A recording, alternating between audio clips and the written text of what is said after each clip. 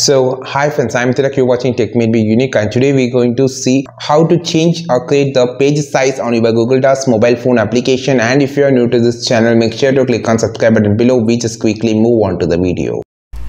Hi friends, in this video I just going to show how to create a Google Docs mobile page size, how to change the page size. I just going to discuss in this video. First of all, click on any profile, any template, just click on this. It's actually entering into the viewing mode when we open a file. So I just going to change to printout layout like this. And now how to change the page size, just click on this three dot option on the top.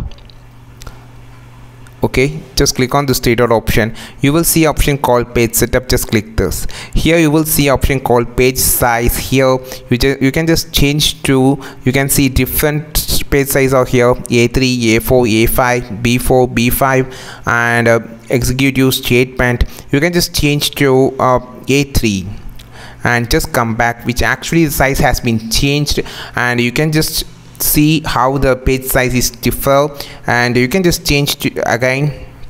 So you just want to click inside the page and you just click on this three dot, and if you are in viewing mode, the page setup will not be seen here. Just turn it off, and now click on the three dots, go to the page setup and just change to the same letter.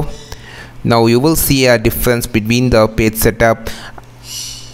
You can see I just changed to A3, which is actually a big thing, and now it's become small.